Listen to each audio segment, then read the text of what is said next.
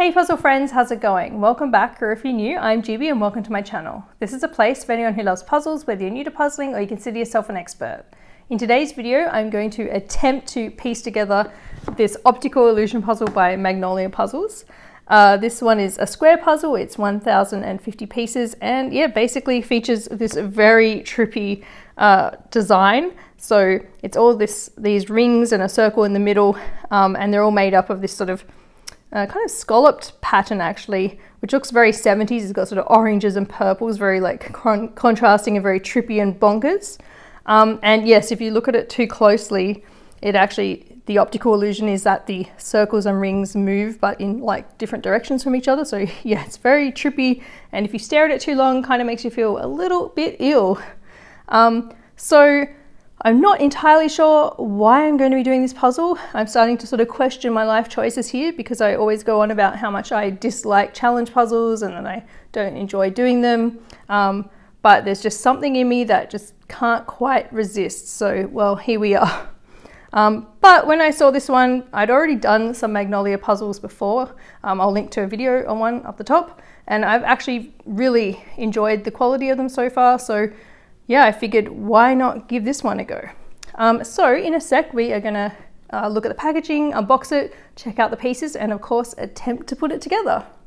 So let's have a quick look at the packaging. So like other Magnolia puzzles, it comes in this sort of like maroony brown kind of colored, kind of skinny, like rectangle box with a bit of like a very smooth kind of nice finish. And yeah, it's pretty sturdy, like a normal puzzle box, I guess, but feels fairly strong. And then on the front, we've got here Magnolia Puzzles, and they've got their little tagline, life is a puzzle, and then 1050 pieces. And then we've got the artist's name over here. Oh, we've also got the, I guess, whole image as well, but the artist is, probably going to butcher this, Yuri Parapadia. And then on this side, which the other Magnolia Puzzles have as well, it has difficulty level, and this has 5 out of 5 stars, so the hardest difficulty. Yay for me. And then it just says square down here as well. And then what have we got on the different sides? So this short side here, we've got some of the same info repeated. We've got Magnolia Puzzles. We've got sort of a, I guess, section of the image. Then we actually have a little mini version of the whole image, and then it just says, it's got a number, 3005, so I guess that's like the product or the puzzle number. It says optical illusion, the artist name, and it has the size, which is 60 by 60 centimeters, and then the number of pieces again. And I believe, yes, that's repeated on this side. Yeah, all the same information there. And what else? Oh, this side's a little bit different. It says Magnolia Puzzles, has the pieces, the amount of pieces, and just the little like mini whole image there. And I think, oh, and this one again slightly different, has like the logo, the info about the name of the puzzle, the artist, the size of the puzzle, has a little whole image there, the number of pieces, and a barcode. And then if we go to the back, got to spin it around this way, got a fair bit of information here. So we've got Magnolia Puzzles, their website, and their sort of socials up here. And then we've got, you know, some examples of some other Magnolia puzzles that are available. And then we've got a little panel of info here in English, and there's also one in Turkish because these are actually made in Turkey. So in English, it just talks about that the box and cardboard material used in the puzzles is recyclable. Talks about, you know, missing part support, cautions, and then it talks about the difficulty level, explains how that works.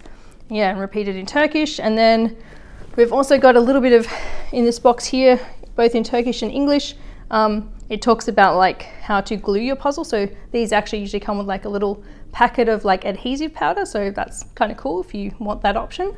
And then yeah, just down the bottom, it's got a bit of like contact details and, you know, recycle logo and choking hazard and yeah, made in Turkey and that sort of thing.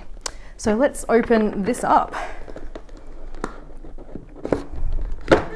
Okay, and then the inside of the box is just white.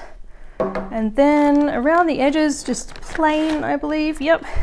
And then, okay, so I have seen some of these come in a like Ziploc bag and some come in like a non-resealable bag, and this one's come with the non-resealable bag, so I will need my scissors in a minute. But that, I mean, I guess you could reseal it if you wanted, but I think you can probably put it in soft plastics recycling, which I guess is something at least. So we'll open that up in a sec. And yeah, it comes with your little sachet of adhesive powder. And yeah, and then the inside's just blank. So I probably won't be using this because I never glue my puzzles together, but let's open up the pieces. So I've just poured the pieces out into the box and it has that lovely new puzzle smell, so that's good. I did see a little bit of puzzle dust, which seems to just sort of go into the bottom of the box. From memory, these don't have too much, so that's good. Hopefully that won't bother me. So let's look at these sort of piece shapes. So yeah, Magnolia Puzzles tend to do like a grid style cut and have like kind of standard pieces. So we've got here one that's like a 1 tab piece. I've got like a 3 tab. What else? We've got your classic sort of 2 tab piece as well. Oh, we've got here one that has like inverted, like 0 tabs, I guess. What are we looking for? A different 2 piece one. Well, I mean a 2 tab one. Oh, here's a one with 4 tabs. And I'm guessing there somewhere in here there is another one that has 2 tabs as well. Okay, I'm not going to spend all day digging for it, but it's probably in here. But yeah, pretty much all your sort of standard traditional cut or grid cut shapes. So yeah, I think that's the same as all the other puzzles that I've done. So let's check out one of the, like just a single piece. Okay, this one, sure. So the back is a sort of lovely kind of bluey grey board, just yeah, plain cardboard, no paper backing, so that's nice. And the thickness is kind of like I guess like a medium thickness. Yeah, maybe like a thin to medium, but it's not super thin. Like it's definitely feels strong, sturdy. I mean, like most puzzle pieces, you can like probably, yeah, you could definitely bend it if you tried, but it's not soft. Definitely feels quite strong. And on the top, it's very smooth. Like there's no texture at all. It's just completely smooth. But it's actually quite matte. Like sure, there's a teeny weeny bit of sheen with my extra lighting for filming. But my experience with these puzzles so far has been that they are quite matte, even though they feel very smooth. So yeah, like quite a really nice finish. So yeah, I'm excited to puzzle with these. And I don't know how we're going to go with false fits on this. With all the other Magnolia puzzles that I've tried, I don't think I've ever had any false fits or very few. But that being said, this is like, you know, the imagery here is very repetitive in certain sections, so it could prove troublesome. We'll have to see. Hopefully like their pieces are cut like varied enough so that, you know, it's less likely to happen. But yeah, we'll have to see. And yeah, it's going to be kind of interesting putting this together. I mean, it says it's like really difficult, 5-star difficulty, but you know, there's certain parts of it that I feel might be not too hard. Like I kind of look at the center and because it really stands out from the rest. So it'll be quite easy to spot like those pieces. And then even the border, like some of the pattern gets sort of cut into, so you'd be able to spot that pretty easily. But then again, I guess this is like a reflection of this, so I don't know. So in a sec though, I think I'm gonna get started on this. But maybe it might be fun to sort of, you know, do a little bit of sorting and pull out some of the pieces and maybe even try and piece some together, you know, while I'm chatting to you about it. So I guess, yeah, let's get into some puzzling. Okay, so I've just poured the puzzle pieces into a couple of like sorting trays just so I can use the box lid. And I think what I'm going to do is looking at it and also measuring the size, because it's 60 by 60 centimeters, so it's a big square. I think it might be easiest to try and start from the center and sort of work my way out, at least for now. Plus, I think these pieces in the center will be like easier to spot, and I have actually spotted one. I've spotted one here, which is, I believe, actually kind of next to the center, so we'll keep that out. Yeah, so let's try and let's move one of these aside. And let's do a bit of a rummage in here and see if we can find more of these sort of smaller patterned pieces, I guess. I feel like they're definitely more distinct. And something else I've noticed is, I don't know if you'll be able to see it here, but some of the pieces, well, actually I could point it out in here, at the edge of each sort of round of rings, I guess, there's actually shading. So that makes it a bit easier to, like, you know, tell where some pieces of the pattern go. So yeah, it's kind of going to be interesting. Right, let's rummage. These looks pretty small. I don't know if they're the inside circle or if they're like the sort of medium rings. Oh, okay, that's definitely, okay, they might be medium, so we'll just push those aside. Ah, here we go.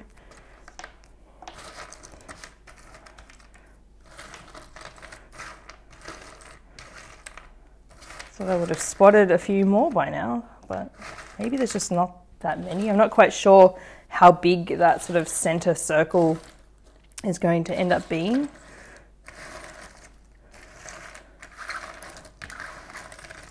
Why am I not finding more? Where are they? They're hiding somewhere. Okay, let me grab this tray. Maybe they're all in this tray. Oh, wait, here we go. That's something. I still think they might be medium rings, not the inner circle, but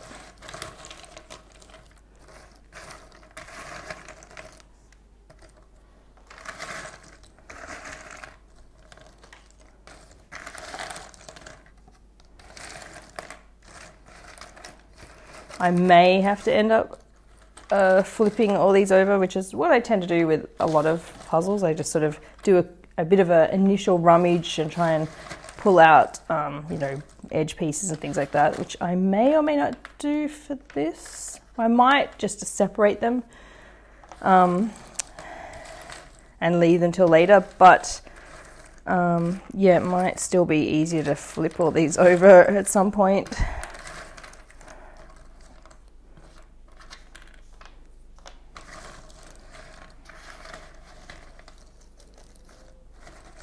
So the question is, do any of these go together? No, I don't think so. Oh, maybe this. Oh, there we go. That one does. Hooray.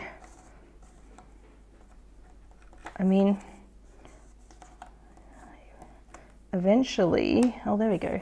Yeah, because the pattern goes like a certain direction, I guess. Like the scallops kind of spiral, like come out from the center. That should actually help putting this together, because you'll know which, like roughly which direction like pieces are going to go. So, but yes, I think we need to find a few more before we can like fill in that center. I feel like I'm going to be rummaging all day at this rate. Maybe that's why the puzzles are. I've got to rummage.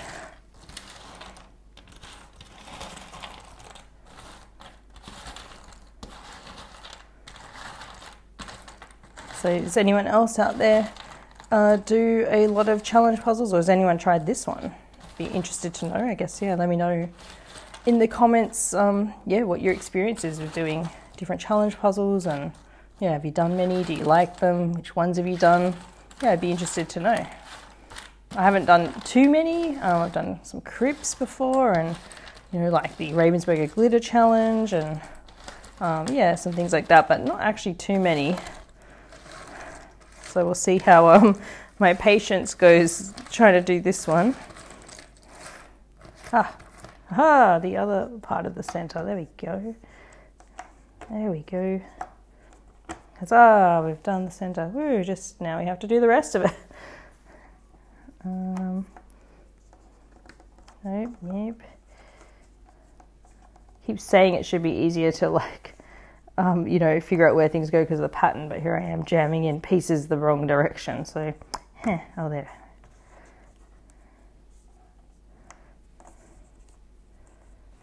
It seems like all these like pieces with the tiny patterns on it are all like hiding upside down in the bottom of the trays, annoyingly.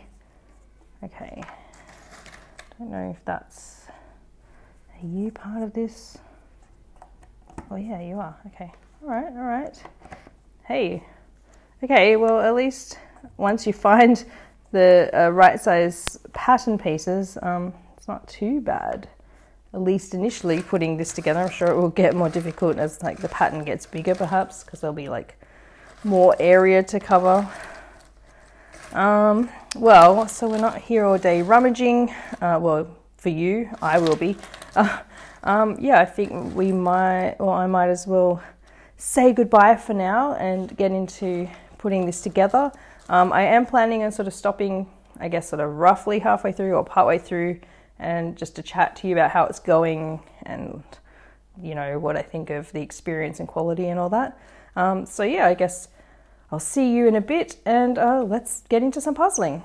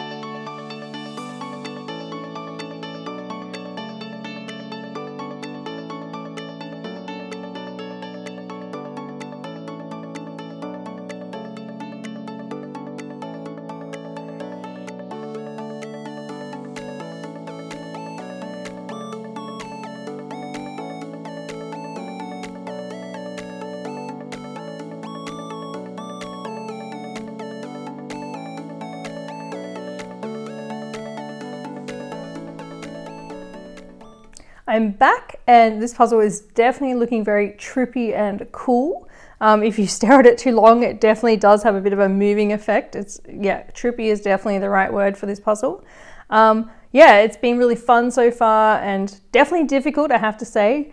Believe it or not, to get to this point, which I think is maybe halfway or a bit less, I've essentially just gotten the middle circle done and a little bit of the next couple of rings. Yeah, to get to that point has taken me, believe it or not, 3 hours and 50 minutes. I don't know how I took 4 hours just to do this. It seems like bonkers that I don't know what I was doing. But yeah, like it just took so long to get to this point. I think the main reason is that although once it's together, the pattern looks simple enough, when you're actually looking at individual pieces that just have bits and pieces of the pattern, it's really tricky to tell like where it belongs, except for like, you know, there's a certain amount of this inner circle that's pretty easy because it's so easy to identify with the tiny little bits of pattern. But as you get sort of to this sort of area, it gets more tricky.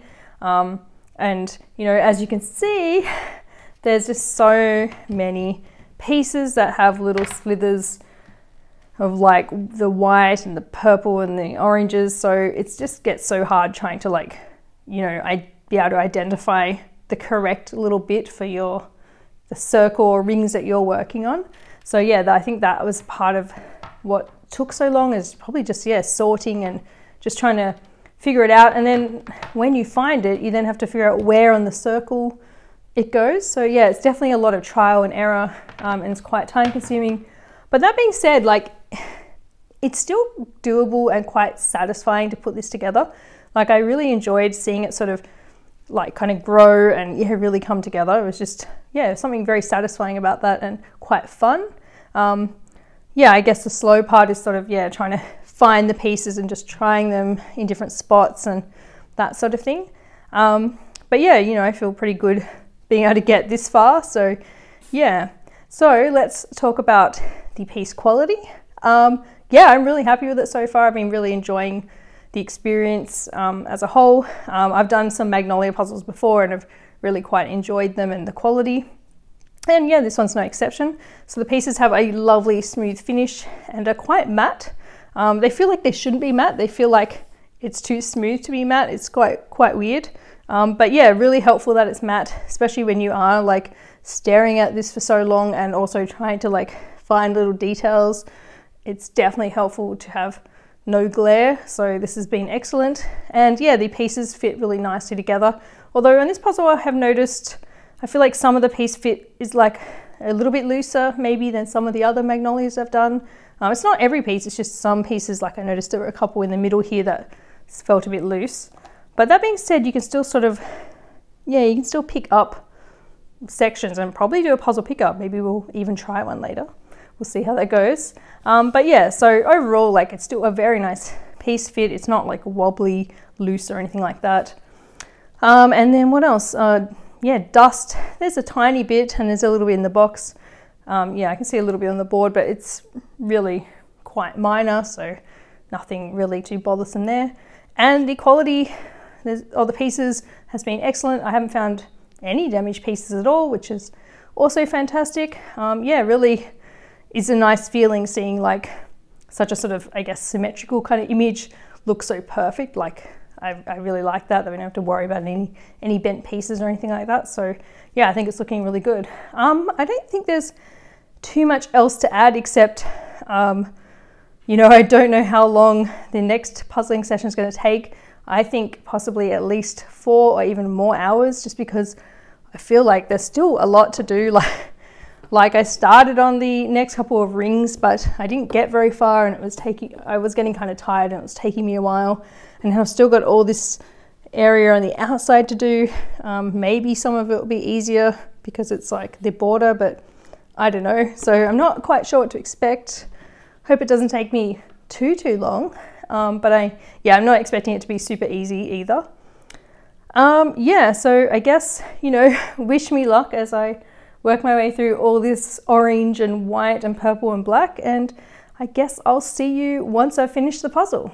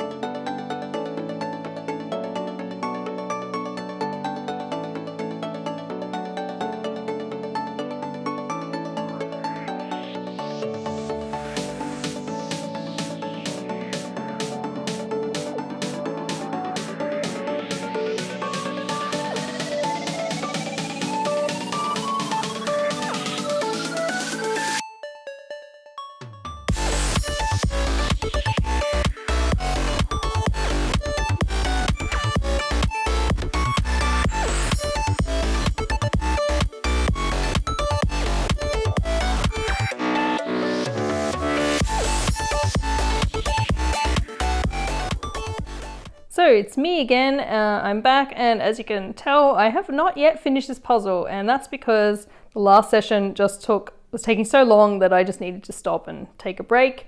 So yeah, I really have grossly underestimated how difficult and time consuming this puzzle is. I'm going to officially change the star rating, the difficulty star rating, from 5 out of 5 stars to 10 out of 5 stars. I think that's certainly justified. This is absolutely a challenge puzzle, that's for sure. So just to blow your mind a bit, the last session, which was like these 2 rings and like some of this outside stuff, it took, brace yourself, 5 hours and 40 minutes. Like, that's just crazy to me. I can't believe, like, looking at it, it's like, looks like I've done nothing at all. But like, it just took so long. A lot of it was just, you know, sorting, and also just, you know, the pieces are just so hard to figure out where they go. So even though the pattern, like, you know, the scallops look fairly like straightforward, you know, when it comes to both like the edge here, you know, it's actually very abstract.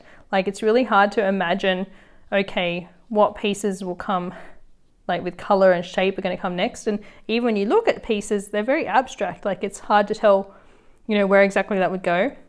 And you need to factor in too that, okay, so all the scallops, yes, they're all facing this direction, but the colors actually change. So in this middle section, you know, we've got like there's a couple of purples, black, orange, kind of yellow, white, and then it switches here. So we've got white, yellow, orange, black, and the purples, and then this outer bit switches again back to like this colored color order. So, you know, obviously in the middle, it's easier, at least in here, because it's very small, very identifiable pieces, so, and less area to cover. So that was definitely the easiest bit. I thought when I started that, I was like, this isn't that hard. But then even when you get out to here, like even this shaded bit, you think the shading would help you, but then you're like, is it the shading here or is it here? Like, it's so hard to tell when you're just looking at, you know, individual pieces. And then of course these rings really can be hard to tell apart from even these, even though they change in size. Like, these are bigger. Like I said, when you're looking at individual pieces, it's quite hard to tell. So yeah, I've definitely been like sorting and resorting, and as I've gotten used to, like, you know, if I look at a piece over here, like I've gotten more used to now going, okay, what's the color order? Yellow, white, purple. So we've got, can't be here, it has to be, okay, well, it's probably not the middle because of the size of it, but we've got, okay, yellow, white, purple, so it's somewhere in this like outside section. But, you know, as I've gotten used to doing that with pieces, you know, I've like sorted them into like which section they go to and that sort of thing. And then, you know, this last session, as I started on this outside bit, because there were a lot less pieces to contend with, I mean, there's still a lot, let's be real, but I decided to actually try and sort it a bit more. So I've actually decided, let's try and put all the pieces that have white on them together. I mean, they have other colors too, but we've got here, like, put a tray here that has pieces that all have white. And then on this tray, you can see, like, I've got some with white and then some that don't have white. And then we've still got another like tray. This one doesn't have any white. And yeah, same with this. And then I've got my border, where is it? There, my border pieces over in that little tray, which I think we'll just save till last because, you know. Yeah, so I've really had to sort these. I mean, I might even sort these further and, you know, put all the oranges or just the purples together. I'm not sure, but at least now I've got a lot less pieces to contend with, so it's a bit easier to spot them just having them in these few trays. But yeah, it's been very time consuming because, you know, some of the pieces have a lot of color and detail on it and are very abstract looking. So, you know, you have to study each piece and be like, which pile for which section does it go in and that sort of thing. So yeah, just really, yeah, a lot of, you know, it's just really time consuming. And then of course, when you do figure out, okay, it's a piece for this middle section or this outside section, you're like, but where, which white piece is it? You know, you have so many to choose from. So yeah, even like sorting out these white pieces, it's been really hard to figure out where around the circle they go. So yes, very tricky quite and difficult and time consuming. But all that being said though, I'm still actually really enjoying this. You know, it has its frustrating moments, especially when, you know, you take ages to place a piece, but sometimes you get on a bit of a roll and you get a whole chunk done and it's really satisfying. But yeah, it's especially fun just seeing it all like come together. I love the sort of 3D look of it and just to like how, you know, woo, trippy it looks. Let's not stare at that too long.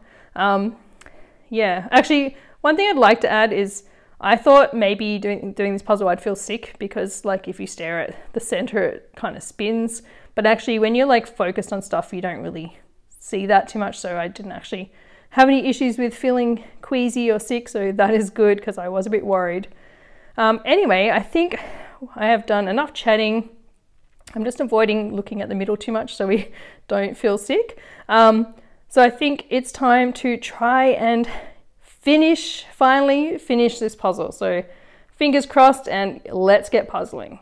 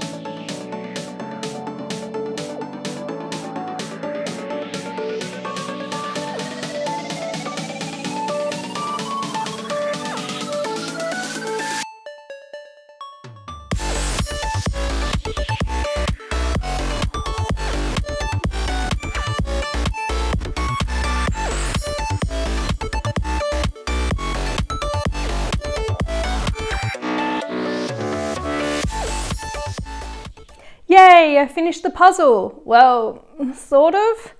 I'm missing a piece.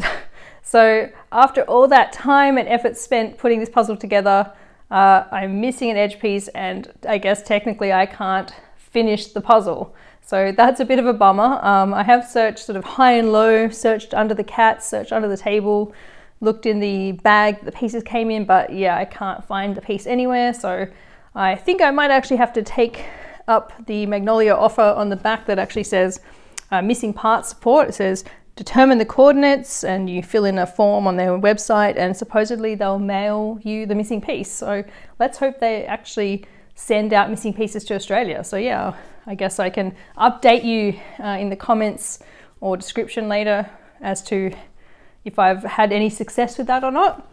I guess we'll see. But apart from that, I really do think the puzzle has turned out really cool and fun and funky. It's completely different to anything I've done before. It was definitely time consuming and challenging, which I'll get to in a sec. But yeah, I really love how it looks. It's super cool. I love this sort of 3D effect of the different rings, and yeah, and I love that it actually does sort of move if you stare at it. But if you look too long, it can make you feel a little bit queasy. So yeah, but yeah, a lot of fun, even though it took forever, speaking of which.